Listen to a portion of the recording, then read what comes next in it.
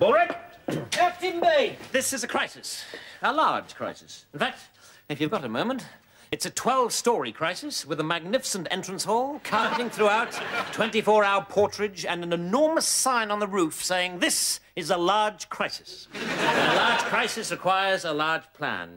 Get me 2 pencils and a pair of underpants. Right, Ulrich. This is an old trick I picked up in the Sudan. We tell HQ that I've gone insane, and I will be invalided back to Blighty before you can say wibble. A poor, gormless idiot. Well, I'm a poor, gormless idiot, sir, and I've never been invalided back to Blighty. Yes, Ulrich, but you never said wibble. Now, ask me some simple questions. Right. What is your name? Wibble. What is 2 plus 2? Oh, wibble, wibble. Where do you live? London? Eh? A small village on Mars, just outside the capital city. Wibble. All the men present and correct, sir. Ready for the off, eh? I'm afraid not, Lieutenant. I'm just off to Hartlepool to buy some exploding trousers. Come again, sir. Have you gone barking mad? Yes, George, I have. Cluck, cluck, gibber, gibber, my old man's a mushroom, etc. Go send a runner to tell General Melchett that your captain has gone insane and must return to England at once.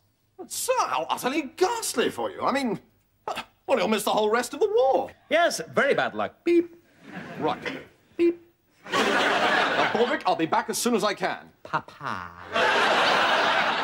Whatever you do, don't excite him. Fat chance. Now, all we have to do is wait. Baldrick, fix us some coffee, will you? And try to make it taste slightly less like mud this time. Not easy, I'm afraid, Captain. Why is this? 'Cause it is mud. We ran out of coffee 13 months ago. So every time I've drunk your coffee since, I have in fact been drinking hot mud. With sugar. Which, of course, makes all the difference. Well, it would do if we had any sugar, but unfortunately we ran out New Year's Eve 1915.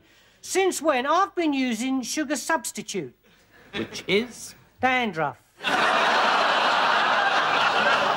Brilliant. Still, I could add some milk this time. Well, saliva. No, thank you, Baldrick. Call me Mr. Picky, but I think I'll cancel it, okay? That's probably because you're mad, sir. Well, quite. Well, I didn't go down at all well, I'm afraid, sir.